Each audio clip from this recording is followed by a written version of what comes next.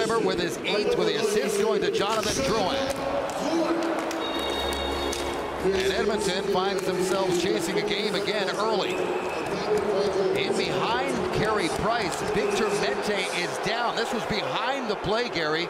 I did not see what happened. He comes cruising in, he outmuscles him, and he shoves him down, and it looks like his shoulder, his left shoulder gets tangled up. This isn't a contact into the boards thing.